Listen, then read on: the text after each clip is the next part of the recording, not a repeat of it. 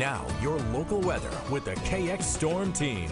Well, it's 6:17 on your Tuesday morning. Welcome back. Alicia, you're welcome back from your Well, Colorado vacation. Yeah, I haven't seen you since your honeymoon. Welcome back from your honeymoon. Thank you. Right? Nice to meet you. It's been a while. Yeah, exactly. Yeah, we had to introduce each other again this morning in the newsroom. But you were in Colorado. You said the temperatures were up and down. They were. And it's just been a different extreme. And it's been shockingly consistent. It's been consistently Which is kind of weird for us. North Dakota. Exactly. I don't know how it works. We have a couple of those days that Mother Nature likes to remind us that no, it's not always hot here. Right. But Here's it's a 40-degree day. It's just been kind of hot, yeah. So let's talk about today. Today is going to be a hot day. Some patchy fog developing in the capital city. That is very typical after getting a good day of rain in some areas. 62 in Bismarck, east-southeast winds at about 5 miles per hour. Mostly clear and sunny right now in Minot. 63 and those southeast winds are only 3.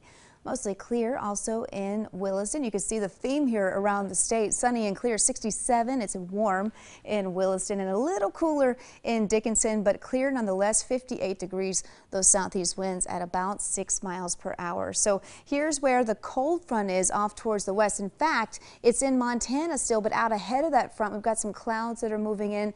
You saw that on the Williston Skycam. There are just some high, thin clouds. We'll be talking about this front throughout the day. It's going to drag through the state. Temperatures right now across the state, 63 in Garrison, 63 there in Harvey, upper 50s in Hettinger, and 57 in Medora this morning. But we do have increasing chances for storms. Now, it's, again, another typical summer-like day where you could be missed with some of these storms, and I'll show you the forecast here in just a second.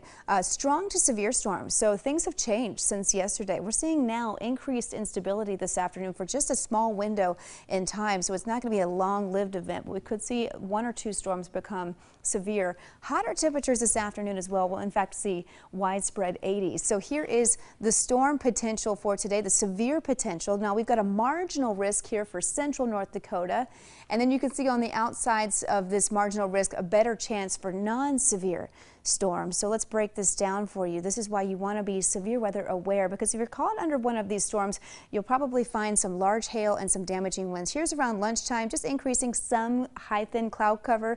By the middle of the afternoon, we expect that cold front to be off towards the west and then drag through central North Dakota late afternoon. That's 5 p.m. Probably sort of the southern half of that cold front, like it typically does, will kind of lag behind and then move through the Bismarck area by early evening. Some of these storms along this front, again, could become strong to severe late afternoon, early evening. So in that sort of 5 to 7 p.m. time frame. But back behind it, we're going to be clearing out, and then we head into Wednesday tomorrow. Nice and sunny. Temperatures return to the 80s for tomorrow. So here's the rain potential with this front, and you can see here there are some areas that could see some heavy downpours, over ½ an inch for some folks that could find themselves under some of these rain showers. And that's really been the story for the last several days. 80s today. We're back into the mid-80s for central North Dakota. We head up north. We're back to the low to mid-80s. It's going to be a hot one out there, and we keep the hot temperatures this week. The next chance we're watching for potential severe weather will be Thursday. And that's when we're going to see a chance for some storms that could have large hail and damaging winds once again. And then several days, as you can see, they're near daily chances for some rain and storms. And then cooling off a little bit, if you call that a cool off, into the upper 70s for the weekend. Yeah, not really. I'm just waiting for the day where you say, and it'll only be about 30 degrees. You're waiting for that day? Yeah, it has to happen. I just feel like I just said that like a month ago.